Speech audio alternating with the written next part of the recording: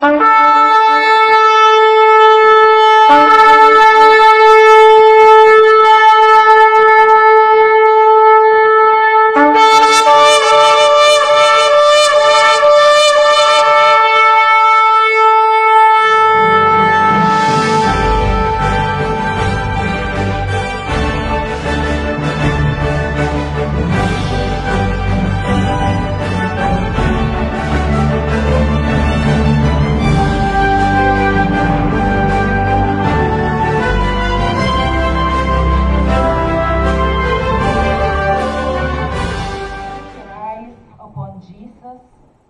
the things on earth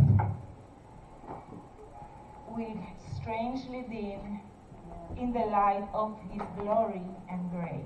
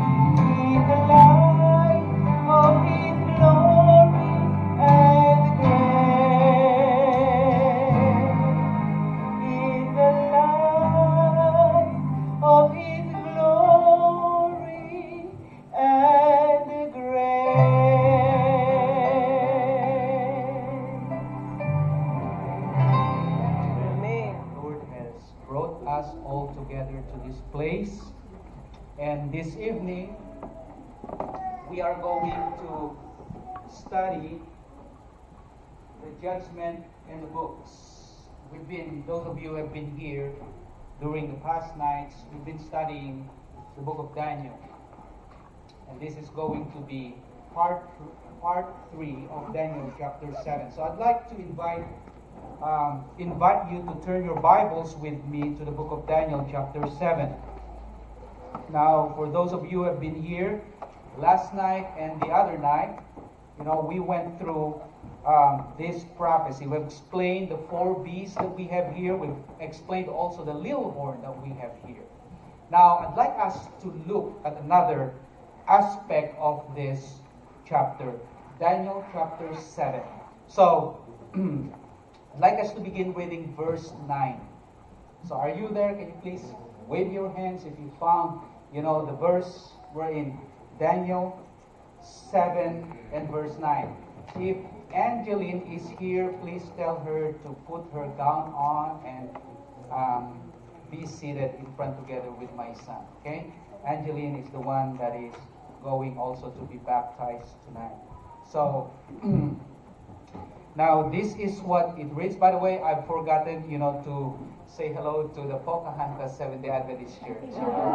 Hey, Pocahontas, can you please say amen? Amen. No, there are only 3 who wave hands at me. Come on. Don't be shy. Don't be shy, man. What about the Marshallese? Okay, the Marshallese, Okay, Marshallese, can you please say Yahweh? Yahweh. Yeah, there you go. There's the Yahweh. There is the Yahweh there. Okay. So we are in Daniel 7, and we're going to start reading verse 9. Okay, verse 9. Okay? Ready? Okay, this is what it reads. I beheld, in the King James Version, I beheld. Daniel was looking at the visions. And I beheld till the thrones were cast down. What did he see? He was looking at the visions. He looked at the 4 beasts. Remember? He looked at the 10 divisions of the 4th beast. And then he looked at the little horn. And he said right here, and I was looking till the thrones, plural, were cast down. Now, what are the thrones that were cast down? According to the context. Okay? What were the thrones that were cast down? According to the context. It include all of the 4 kingdoms plus the little horn being cast down. Okay, so let's go and see, we're coming up to something here. So he saw that this 4 kingdoms that we studied yesterday, the other day, they were cast down. That's what verse 9 is saying. They were cast down. So we passed Babylon, we passed Medo-Persia, we passed Rome, we get to 476 AD. And then we pass, the 10 divisions of the Roman Empire. And then it says right here, I beheld till the thrones were cast down. And that includes the little horn that we've studied last night, right? Yes. Okay, so he saw all those thrones, they were cast down. They were no more. Okay, so it gives us, specific date. 538 to 1798. Yeah? When the little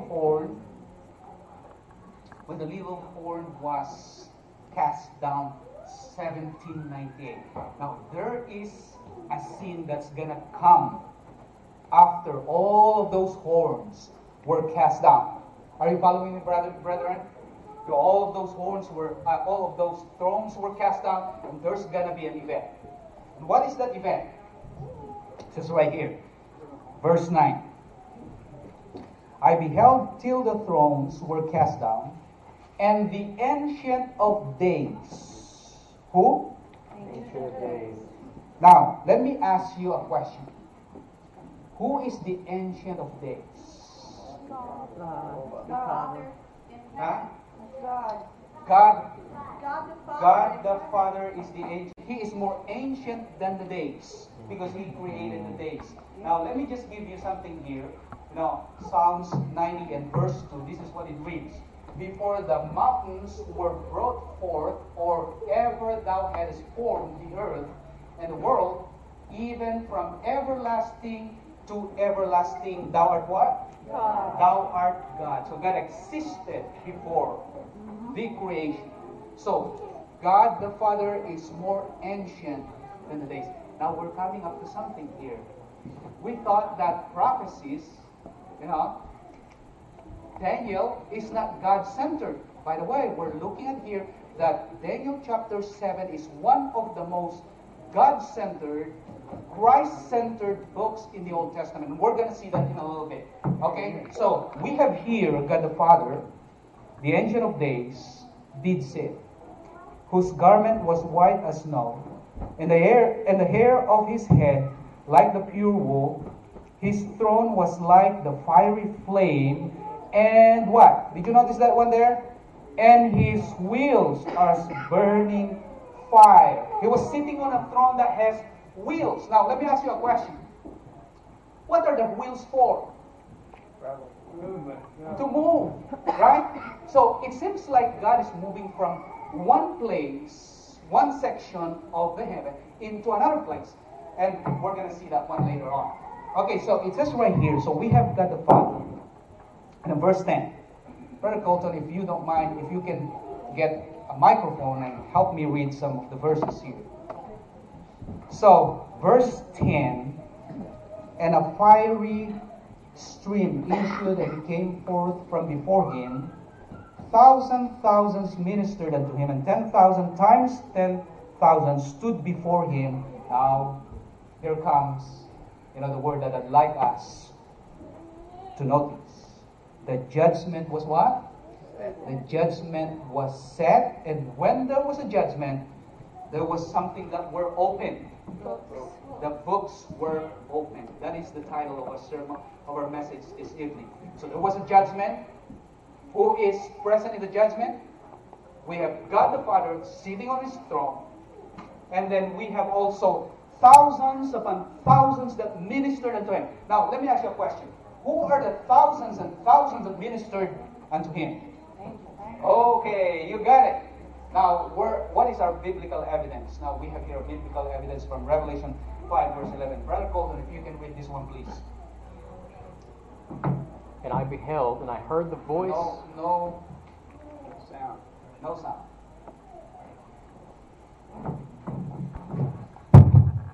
There you go.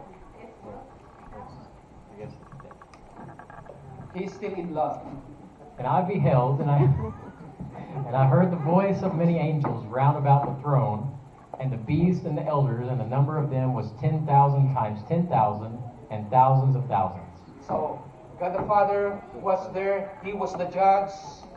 And then there were books that were open. And God the Father was not by himself. He is accompanied by thousands upon thousands of witnesses. Who are they?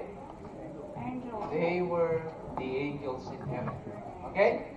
Wonderful. Now, let's keep moving on. So we have God the Father. Where's Jesus? Let's read verse 13. And I saw in the night visions. What did he see? And behold, one like the Son of Man. Where did he go? He came with the clouds of heaven and came to the who? To the Ancient of Days, and they brought him near before him. Now, are you following the scene? Are you imagining in your mind what is taking place here? Okay, so we have the God the Father, after those thrones were cast down, and there was a judgment that was set, and then the books were opened. Are you following? And there were the angels there. And then John, as he was looking at God the Father, and the angels that were present there, and the books that were opened, he saw another being that is coming to work. He's not coming to the earth. And by the way, that part right there is going to explain the problem in Daniel chapter 8, verse 14. Because the people thought, that Jesus is going to come at the end of the 2,300 days in 1844. But he didn't come. They learned from this passage that instead of Jesus coming to the earth, he came with the clouds of heaven to the Ancient of Days. Are you following? Okay, so he was coming to the Ancient of Days, of course, according to the context, to be with the Father in the work of what? In the work of judgment. Are we together? So God the Father was there, Jesus was there, and the angels were there doing the judgment. Now, the next question that we're going to ask, what kind of judgment is it? What kind of judgment is that? Okay? Let's keep moving on. Now, I'd like us to go back and tie this one to Revelation 14, verses 6 and 7. Those of you who have been here the previous nights, we've gone through these passages. I'd like us to read this passage one more time, Brother Colton. And I saw another angel fly in the midst of heaven, having the everlasting gospel to preach unto them that dwell on the earth, and to every nation, kindred, tongue, and people, saying with a loud voice, Fear God and give glory to him. One moment. Okay. He was saying with a loud voice, Fear God and give glory to him. Why? There is a very important event that is taking place, and he is announcing that event. What is that event? For the hour of his judgment is come. So he was announcing the judgment. Did you see now that in Daniel chapter 7, we have a scene of judgment. We have a what? We have a scene of judgment. The books were open. And here the first angel is saying, Fear God and give glory to him, for the hour of his judgment is come. By the way, I'd like to present you tonight that the judgment scene that is taking place in Daniel chapter 7 is similar to the judgment scene that this first angel is announcing. And we call that the investigative judgment. It's not the punitive judgment. It's not the executive judgment that will take place after the 1,000 years. It's not the millennial judgment, though. It's not the second coming of Jesus. How do we know that? How do we know that it's the investigative judgment that is taking place? The investigative judgment that will take place before, the close of probation, because according to the context here, the angel is still preaching the everlasting gospel. Amen. The door of mercy has not closed yet. People could still come to Jesus and be saved. Repent and confess their sins and be saved. Amen. Are we together? Okay, so the judgment scene that we have in Daniel chapter 7 is parallel to the judgment that was announced by the first angel. Are we together? Are you following me? Okay, let's go. Where will judgment begin? Okay? For the time is come that judgment must begin at the house of God. And if it first begin at us, what shall the end be of them that obey not the gospel of God? So where will it begin? It will begin at the house of God. Now the question is, what is the house of God? Okay? Let's read this one. 1 Timothy 3 and verse 15, Brother Colton. If I am delayed, you will know how people ought to conduct themselves in God's household, which is in the church of the living God, the pillar and foundation of the truth. Oh, what did the verse say? Wow, it says right here that the household of God is no other than the church. By the way, it doesn't say here churches. The church of the living God, the pillar and the foundation of what? Of the truth. Okay? So the household of God, where judgment should begin, is no other than the church of God in the last days. Okay? Now, books and the judgment. We've read in Daniel chapter 7 that there was a judgment and there were the opening of books. Now you may ask me, now what do the books in heaven look like? Do they look like those ones that we have here? Like this? Do you think they look like this? No. My Bible? No. I think they have better books in heaven. And why is it that the Bible uses the terms that we are familiar with, so that we can understand what is happening in heaven? I believe that they have better things in heaven than here. Amen. If the Bible was written in our days today, I believe that the author of the Bible will use computers. But since it was written before the advent of computers, the author of the Bible used those terms that the people were familiar with. Okay? So, books and the judgment. How many books do we have in the Bible? I mean, how many kinds of books that were opened during the judgment? Now, let's go to the book of life. I love this book. Yeah. So, what does it contain? Okay? Luke 10 and verse 20. Colton. Notwithstanding in this rejoice not, that the spirits are subject unto you, but rather rejoice, because your names are written in heaven. By the way, do you remember this story? It's the story of the 70 disciples. They They were commissioned by God to go and minister to people. They were commissioned to what? Cast out demons and to preach the gospel, to heal people with diseases. And when they came back, Lord, don't you know that even the demons are subject unto us? We were able to cast out demons. And then they were rejoicing. And God said to them, don't rejoice, but rejoice in this. What? What is that? Your names are written In heaven.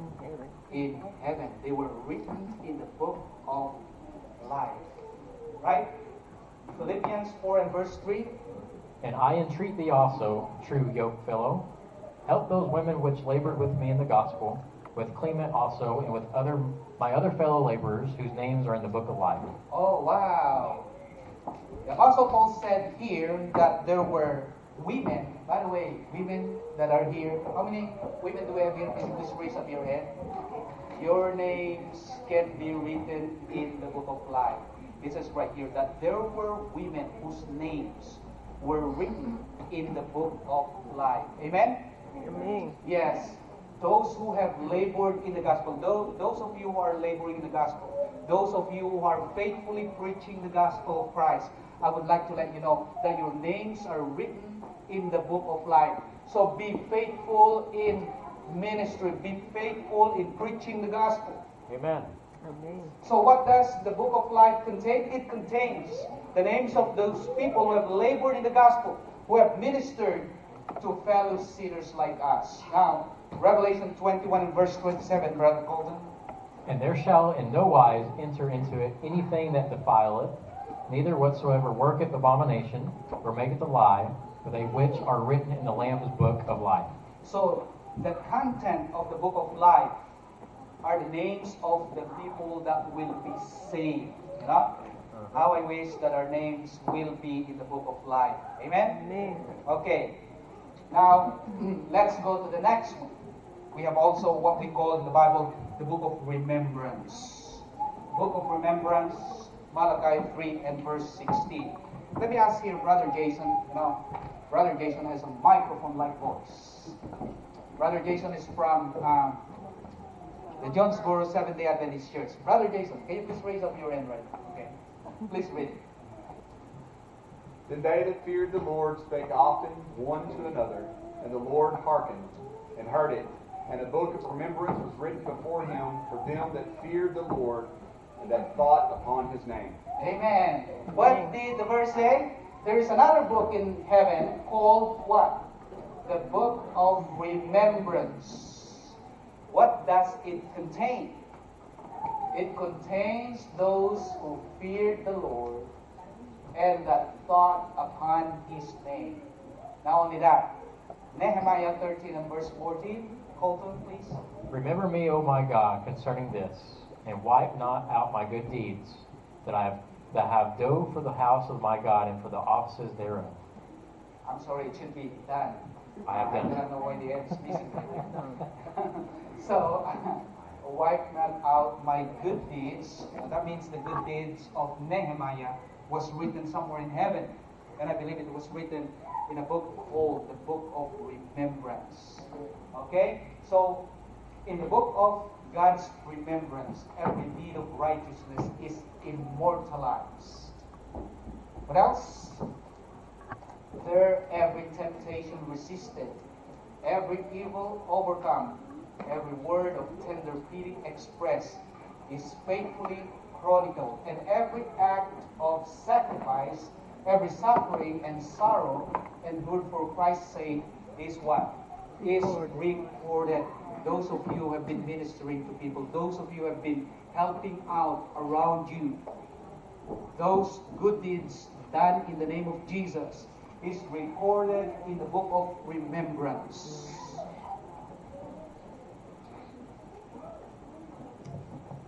Thou tellest my wonderings, put thou my tears into thy bottle, are they not in thy book? Psalm 56, 8. Even the tears of prayers, the tears of rejoicing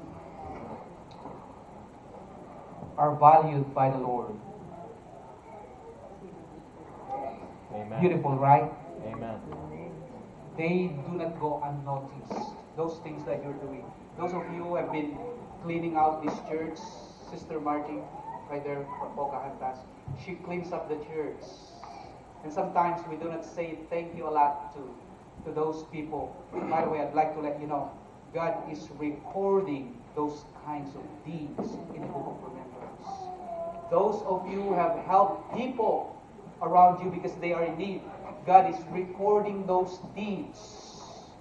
Those of you who have said words of encouragement to people who are discouraged, they are written in God's book of remembrance. Now, if there are records of good deeds, there are also records of seeds. The book of seeds. Now, how do we know that? Because it says right here. Brother Colton, please read it. Isaiah 65:6. Behold, it is written before me, I will not keep silence, but will recompense, even recompense into their bosom, your iniquities and the iniquities of your fathers together, says the Lord, which have burned incense upon the mountains and blasphemed me upon the hills. Therefore will I measure their former work into their bosom. Did you notice that it is written before me? What are those? It says right here, your iniquities and the iniquities of your fathers. There is a record of every sin that we do.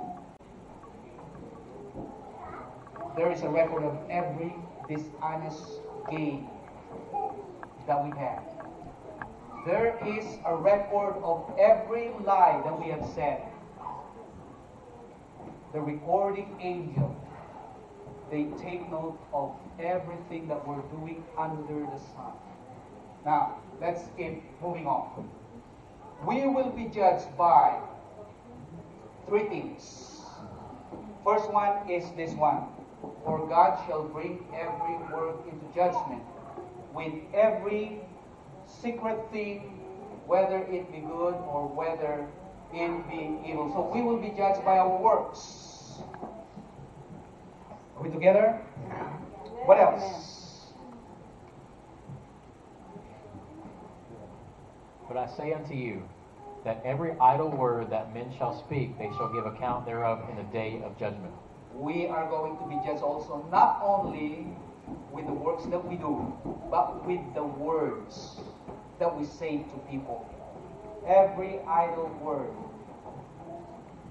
We're going to answer every idle word that we have said to our family members, to our neighbors, to our co-workers, and to everyone around us. By the way, I'd like to let you know that we should be Christians in deeds and in words. That's who Jesus is. He was a true Christian in words and in action. Are we together? Amen. Next one. 1 Corinthians 4 and verse 5. Therefore judge nothing before the time, until the Lord come, who both will bring to light the hidden things of darkness, and will make manifest the counsels of the hearts, and then shall every man have praise of God. By the way, we are going to be judged not only by the works and by the words. God is going also to bring into judgment, our motives. Amen. By the way, do you know, have you seen a CCTV? Now we have here a recording camera. That camera records everything that I do here. My actions, my words, and everything that I do here in front. But don't you know that camera cannot record what's inside of me? It cannot record what I am thinking in my mind. It cannot record what's in my heart. It cannot record my motives. By the way, the CCTV that we have in heaven is more advanced than that. Because the CCTV that we have in heaven can record even the motives that we have. The counsels of the heart. The hidden things. Those things that we think that we could hide it from our spouse. Oh, let me do this. Let me go to this website here. And I check. And my wife's not there. Oh, let me check this website. There you are there. By the way, God is looking at you. You cannot hide anything from the Lord. So, that must call us to be Christians' work, both in our private and public life. By the way, those of you young people that are here, young people, listen to me very well. There will come a time when you will give an account of the things that you are doing outside of your parents' counsels. I wish that I could relive my life, because my life was not that very good when I was growing up. I did a lot of bad things that my parents didn't know even until today, but praise the Lord, He invites us to confess all those sins, and He can forgive, He can cleanse all of those sins. And I have already confessed my sins to the Lord, and I felt that I'm forgiven. Amen. Those of you who have sins, you can confess them to the Lord. Amen. Thank you, Lord. The standard of the judgment. Okay? James 2:12. So speak ye, and so do, as they that shall be judged by the law of liberty. The standard of the judgment is no other than the law of the Lord. We've studied the law of the Lord in the previous nights. So now we have also a lawyer. If there is a judgment, then there must be somebody that is accused. There must be somebody that is defending the accused, right? And we have also the accuser. So who is the lawyer? Okay? 1 John 2, verse 1. My little children, these things write I unto you, that ye sin not. And if any man sin, we have an advocate with the Father, Jesus Christ, the righteous. Who is our lawyer? Jesus Jesus Christ. Christ. Amen. Amen. Who is our lawyer again? Jesus. Jesus Christ. Amen for that. He is our Savior. He is our Creator. He is also our lawyer. Now, we're going to go to the next one. So we have here a judgment. There is a tribunal scene. What do we have? Tribunal scene. We have a tribunal scene. So we have somebody that accuses. And we know already that we have a lawyer. And we have somebody that is being accused of something. Now, who do you think is the one that is being accused here? Well, of course, God's people, they are accused of something. Now, who is the accuser? Satan. Revelation 12:10. And I heard a loud voice saying in heaven, Now is come salvation and strength, and the kingdom of our God and the power of his Christ. For the accuser of our brethren is cast down, which accused them before our God day and night. Wow. It says right here that we have an accuser, the accuser of our brethren, which accused them what? Day and Accused night. them day and night. He doesn't sleep. Brother Colton, he is not following your health counsels, right? So because it says right here, he doesn't sleep. He accuses them before our God day and night. Now, I'd like us to imagine here. So, I do not know if I have here. Okay, we have the verse here. Zechariah 3:2. And the Lord said unto Satan, The Lord rebuke thee, O Satan, even the Lord that hath chosen Jerusalem rebuke thee. Is not this a brand plucked out of the fire? By the way, I'd like to say something here. Let's say that we have,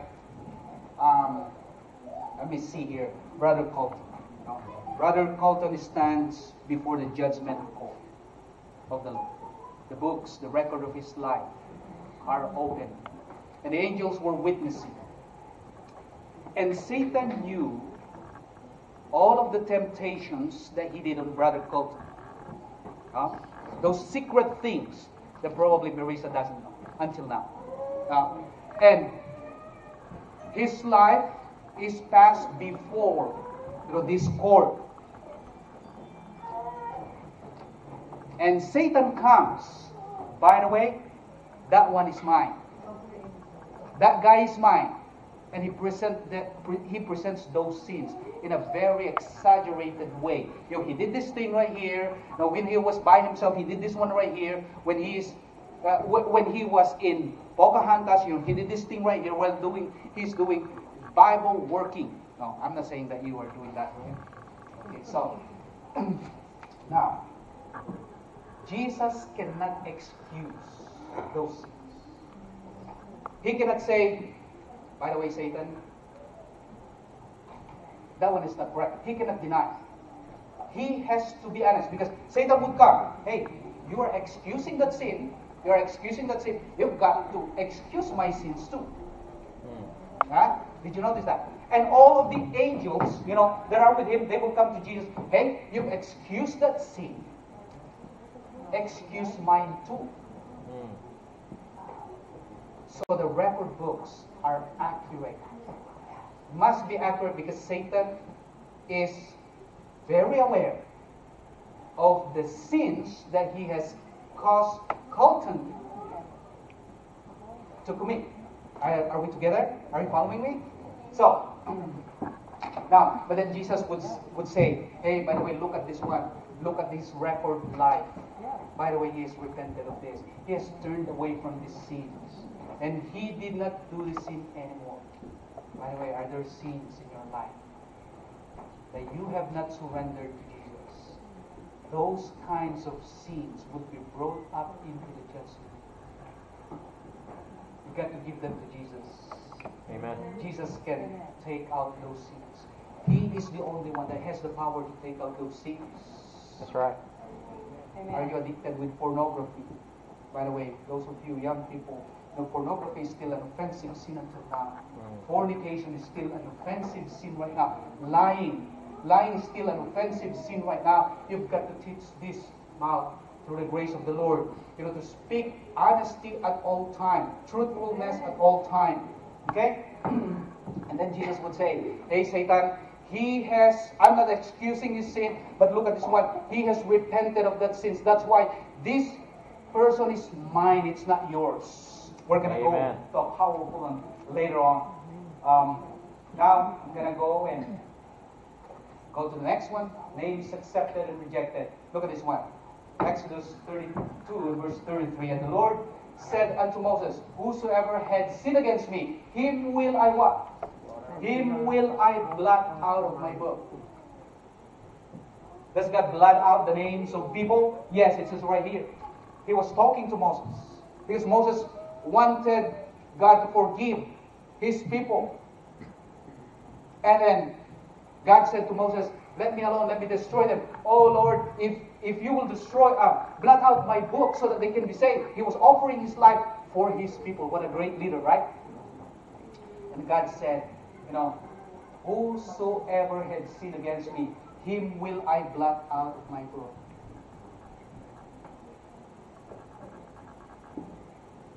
Please read this commentary. It's my own commentary, Brother Colton. When someone has sins left in the record books, without repentance and without forgiveness, their names will be removed from the book of life. Wow, what a tragedy. What a disastrous thing. It's the most terrible thing that can happen in your life. God forbid. It should not happen unto you. It should not happen unto me. Ezekiel 18 verse 24. Colton. But when the righteous turneth away from his righteousness, and committeth iniquity, and doeth according to all the abominations that the wicked man doeth, shall he live. All his righteousness that he hath done shall not be mentioned. In his trespass that he hath trespassed, and in his sin that he hath sinned, in them shall he die. By the way, nobody can pluck you out from God's hands. Nobody. No human being. But God can blot out your name from the book. That's what he said here. God can pluck you out of his hand. Satan cannot pluck you out from the hand of Jesus. No human being, not even a pastor, can pluck you out from the hand of Jesus. But Jesus can pluck you out of his hand. How accurate are the books? Well, let's see the CCTV in heaven. Proverbs 15:3. The eyes of the Lord are in every place, beholding the evil and the good. Look at that one. Look at the one, my dear young people. It says right here that the eyes of the Lord are in every place. His eyes are here in Pocahontas. His eyes are in Harrisburg, where I live. His eyes are there in your room. And he knows what you are doing. He knows what you are thinking. He knows what's in your heart. He knows what you are doing with your phone. He knows what you are saying to those people. Hebrews 4:13. Nothing in all creation is hidden from God's sight. Everything is uncovered and laid bare before the eyes of him to whom we must give account. It says right here, everything is uncovered and laid bare before the eyes of him to whom we must give account. Brethren, there is nothing that we can hide from the Lord. You know, there is nothing that you can hide from Jesus and from the Holy Spirit. You may hide it from your parents. There may be sins that you alone know until today, but God knows everything. We cannot hide anything from the Lord. So we must live. We must live true Christianity even in our private life. We cannot deceive the Lord. We cannot come to the church and dress up like me and pretend to be like a good disciple of the Lord. Sit down here as if you are doing any foolishness somewhere else. God knows all of those things. He is not deceived by the appearance of piety. He knows what you do in your private life. He knows what you do in your public life.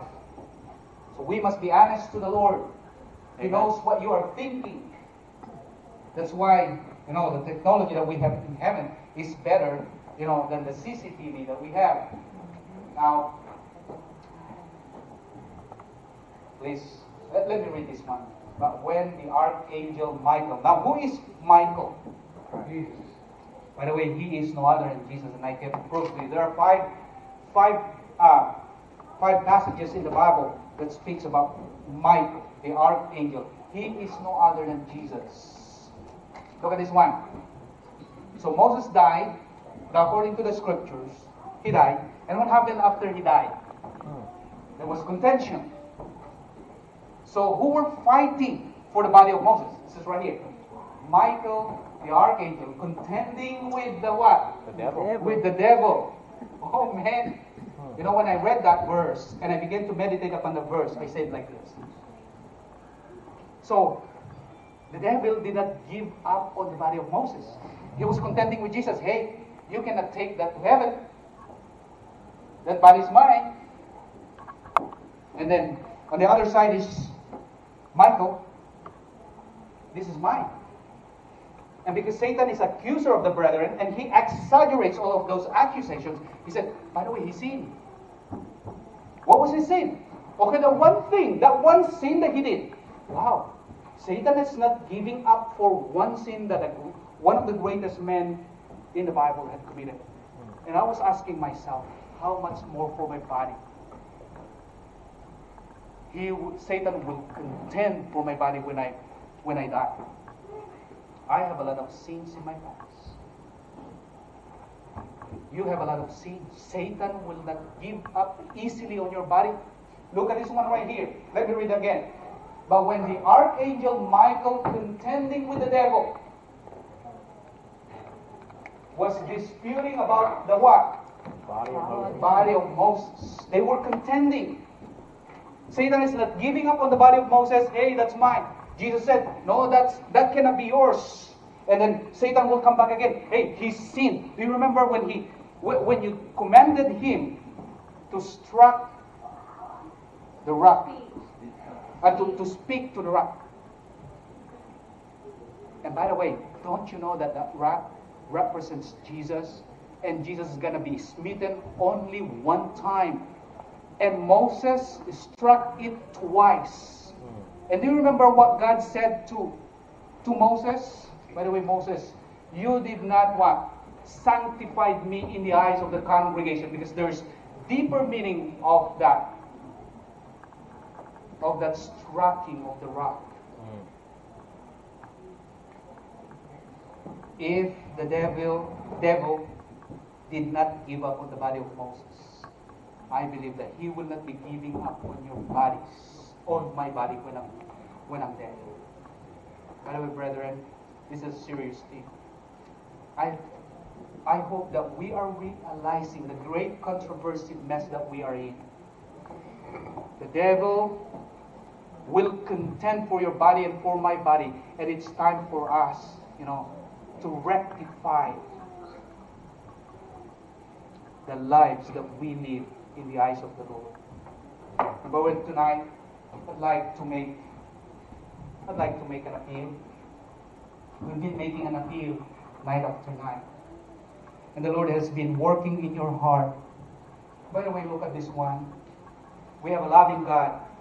Amen. He says here, Romans 8 and verse 38,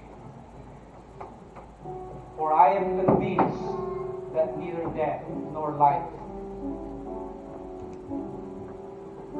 neither angels nor demons, neither the present nor the future, nor any powers, neither height nor depth, nor anything else in all creation will be able to separate." Look at this one. Listen to that voice of God speaking to you tonight. No one will be able to separate us from who? From the love of God that is in Christ Jesus our Lord. I've been saying this every night because this is really true, that we are the most precious creature in this world. We are the most important creature in the eyes of the Lord. I've been saying that over and over again. You know why? Because it is true. The gospel has elevated us. It doesn't matter where you're coming from. Your past is your past. God loves you no matter what. Amen. You know what? It is God's love that will ultimately lead you to repentance. Amen. It is His love that will ultimately conquer you and soften your hearts. It is the great love of God that drives you to abandon your sins and live in obedience to Him. Listen to those words. By the way, talking about love, right? Do you know, in order to understand the love of God, I think, the mothers understand better. Now, how many of you here are mothers? No? Oh, wonderful. We have mothers here. You may understand this one. I don't know if you've seen a mother cleaning her 20-day-old son. You remember mothers? You've done those kinds of work, right? Cleaning your 20-day-old son who soiled the diaper. Now the mother removes, that soiled diaper and set it aside carefully and tenderly. Is that true, mothers? And then she washes and sanitizes her son. And after that, what does she do? Come on, mothers. She gives him a kiss. Where? At the buttocks. Do you remember, mothers? I'd like to let you know. That is a faint picture of the love of God for us. We have lived in this world dirtying diapers. We have lived in this world dirtying diapers, putting stains in every place. That's the life that we have lived here. But that's your past. God says to you, my son, I love you. Let me take you into my arms. Let me carry you. I love you. But you say, oh Lord, I'm not worthy of your love. Of course you are not worthy of His love. But God does not love you because you are worthy. He loves you in spite of your unworthiness, in spite of those sins that you have committed, in spite of those broken promises that you've made to Him. You've said to Him a lot of times, Lord, I will follow you now. Now, after that, you have forgotten all of those promises. God loves you in spite of those broken promises. And you may say, Well, I don't deserve God's love. That's true again. Nobody here deserves God's love. But God offers His love to you. Not because you deserve it. He offers His love to each one of us.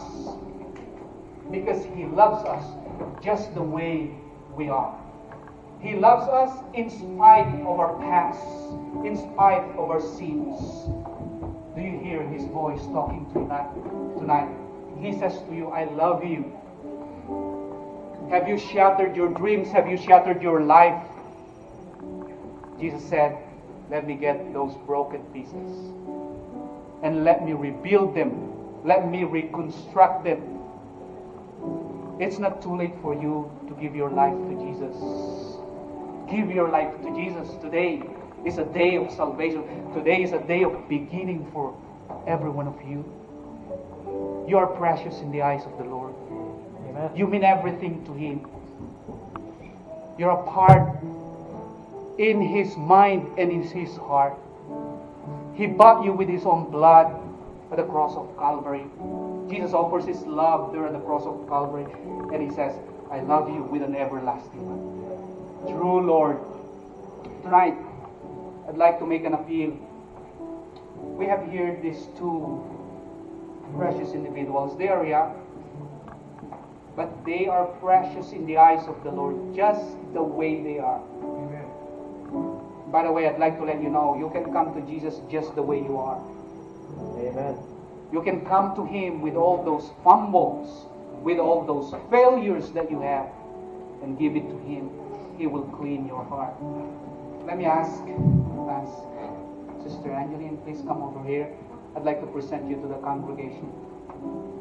Please come over here, Johanan. Johanan, he is my son. And I'm touched. I was talking with him this afternoon. And I said to him, do you really want to be baptized? Why do you want to be baptized? And he said to me, I want. What did he say again? What did you say again? I want to Yes. Anyway, those of you who have been thinking to step forward and give your life to Jesus, don't delay. The Bible said today is the day of salvation. That's right. Next month may be too late for you. Next week may be too late for you. We don't know the future. What is the big reason why you don't give your life to Jesus?